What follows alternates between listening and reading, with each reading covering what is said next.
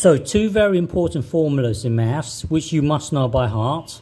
So if someone gives you the circumference of a circle, so imagine the distance around the outside, the circumference is 10 centimeters. You can work backwards to find the radius of the circle. So in this case, because we're talking about the circumference, we're talking about the distance around the outside, you have to use a circumference formula. So use this formula.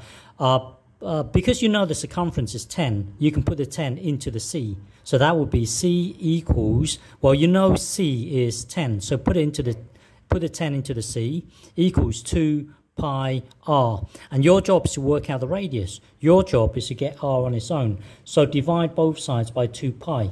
So that would be 10 over 2 pi. That would be your radius. You can simplify this. This is the same as, well, divide top and bottom by 2. So 10 divided by 2 would be 5. 2 pi divided by 2, that's actually pi.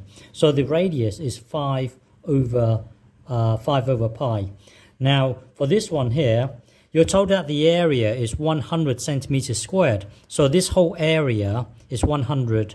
So you put the 100 into the area formula, not the circumference formula, the area formula. So put the 100 into the A, so that would be 100 equals pi r squared.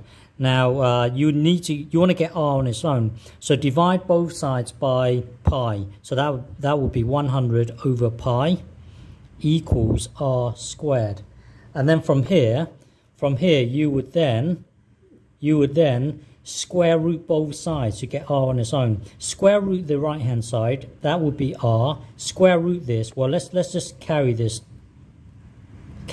here, and then square root it.